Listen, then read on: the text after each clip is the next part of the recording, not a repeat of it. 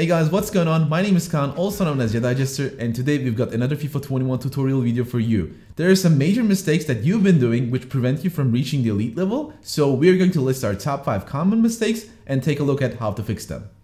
First off, I want to remind you that all of the FIFA players are human beings and no robots. That means everyone can make mistakes. But what separates the elite players from the gold players is that they learn from their mistakes and they try to correct them. Remember, to be able to improve yourself, you have to accept the fact that you are making mistakes instead of blaming other things all the time. Once you see the obvious mistakes you make and admit them to yourself, then you start the process of recovering from them. In this video, we are going to give you our top 5 list, but there could be other things that you are doing wrong, so try to analyze yourself and get rid of your bad habits. It is not a shame that you are doing mistakes, but not learning from them and doing the same ones all over again is the worst thing which can happen to you in FIFA. Before we get started, I'd like to talk about our individual coaching services provided by Bpart Gaming. If you're interested in getting better at FIFA, our individual one-to-one coaching might be the right thing for you. Our pro, top 100, and elite coaches will help you understand the basics and advanced techniques of FIFA while analyzing your gameplay to be able to take you to the next levels in short notice. There are 4 different tiers, just to make sure you can start off with the coaching on the desired level. To get more information, you can visit our coaching website. The link is down in the description below. Overcommitting and trying to guess where the attacker will make his move is, for me, one of the most common and dangerous mistakes, especially when playing against a patient opponent. In most of the one-on-one situations against the attacker, your goal should be just to stay in front of him, between the attacker and the goal. Letting him do the first move is the smart thing here, because you can't get the ball from the attacker unless he pushes the ball out of his feet.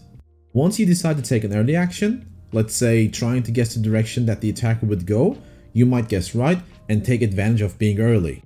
But what if you're wrong? Gambling into one direction like this automatically opens up the other possibilities for the attacker, and if he is patient enough, he will see your commitment and use it for his own good. Let's see that with an example. After some build-up passes, I passed the ball inside to my striker. My opponent was very successful at switching to the right defender beforehand, just to make sure I can't get more dangerous towards the goal. But what he did afterwards made the goal quite possible. My player is facing the lower left side of the pitch, so the only thing that my opponent needs to do is to stay on the line we've talked about before to be able to reduce my chances. If I try to take a shot while he stands in front of me, it will most probably get blocked, and if I push the ball away into another direction, he can easily contest it. But he decides to take his player towards the other side, probably thinking I would make a quick turn into that direction.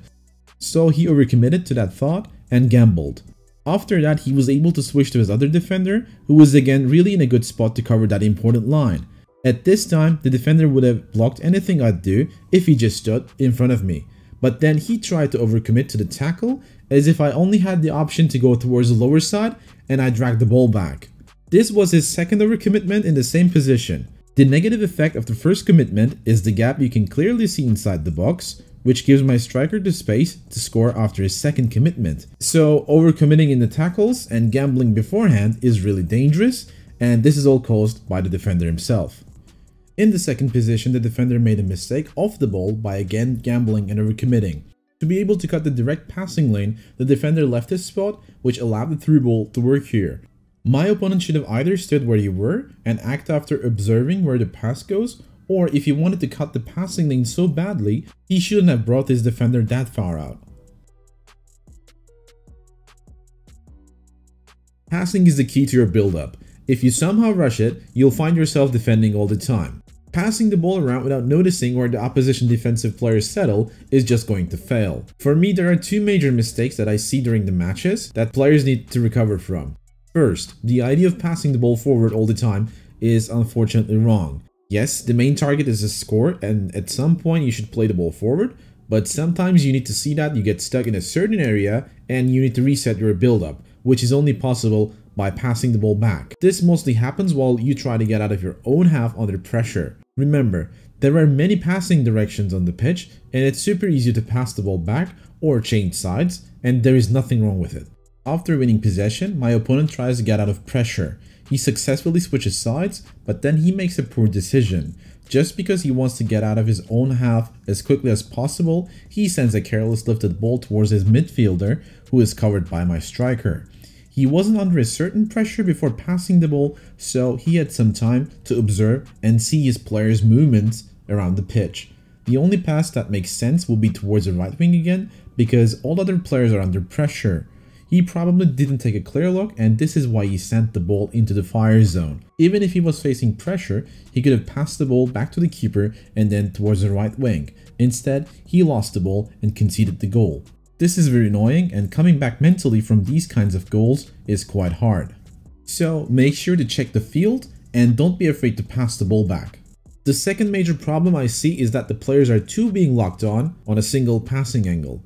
To be able to pass the ball to a certain player, sometimes you need to take extra steps, or let's say extra passes. That means passing the ball first to a player who has a better angle or opportunity than the original passer towards the intended receiver. As an example, we watch the opposition going on a counterattack. The striker is running towards the goal, but the player who has the ball doesn't have a certain angle to pass, and his passing lane is also covered by my defender. In this case, he either needs to maintain a better angle to pass, or deliver the ball to the support player who makes his run back from the wing and has a better angle to pass to the striker once he completes his run. Instead, the pass fails and a promising opportunity goes to garbage. If you're more into passing, I strongly recommend checking out our top 5 passing tips on our channel. You can watch that tutorial by clicking the link down in the description. While defending, player switching is a really key factor. Both L1 and right analog switches could be useful to select the player you want, you just need to find the perfect balance. But most of the time, I see players who panic a lot when the opposition gets the ball to their box.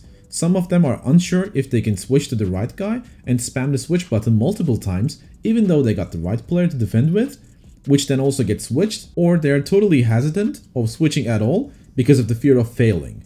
There are 2 things I could tell at this point.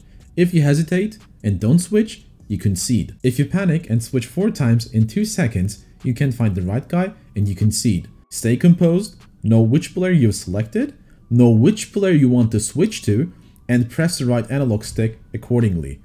And no matter how hard the game is, stand your ground. Sliding in just like that because you panic isn't going to make things better.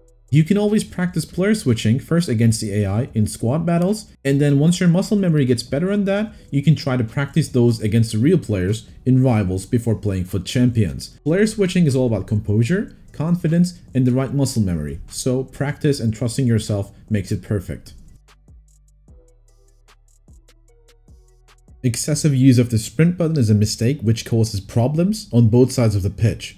So it's better to know when to let go of your sprint button in certain situations. If you sprint too much while dribbling the ball, you lose your control over it, the opposition defender can catch you and recover the ball from you. Surely in wide spaces you can run as much as you want, but if you're in a tight position surrounded by the defenders, you need to let your sprint button go. And of course, if you want to change the direction of the ball, you need to slow down, because while sprinting you push the ball consistently away from your feet, which makes sharp turns a lot harder. On the other hand of the pitch, running too much causes problems in the defense as well. Once you run too much, you can lose the control of the defender and give away unnecessary positions, just like I did in this one. You can use a sprint button to catch the attackers, but once you find yourself in the right position near the attacker, you should force yourself to let go of the sprint button. Otherwise, it is very likely that you move your defender too much and give away an unwanted opportunity. Everyone has a different game style and a different pattern while building up. It is really okay to have strong techniques that you use frequently, but using only the same thing in your offense makes you predictable, and it will be harder for you to attack. Because you're playing against real players, and most of the players can adapt your game style and attacking patterns, which will cause problems to you throughout the game if you don't have a versatile game style. So the solution to that is to have a plan B, and even a plan C. Once you have the feeling that the opponent is adapting to your techniques and patterns, you can try to use different ones to confuse him, so the next time he expects your favorite attacking pattern, he will be denied. Same goes for the formation as well. If you're playing a center-based formation like 4-1-2-1-2 narrow, then obviously you use the center a lot, the opponent adapts to it, and maybe also switches to more center-based defending formation, which will allow you to switch to a wing-based formation such as 4-4-2 to counter him. Having multiple plans allows you to do different things, and the ability to analyze your opponent, which triggers your decision making, makes you more unpredictable and lets you stay 1 or 2 steps ahead of your opponent. So that's it for today's guide. I hope this video encourages and enlightens you in the path of finding your own mistakes and fixing them as soon as possible. Anything is possible in FIFA, so make sure you force yourself just a bit into that direction. Hope you guys enjoyed the video. Until next time, peace.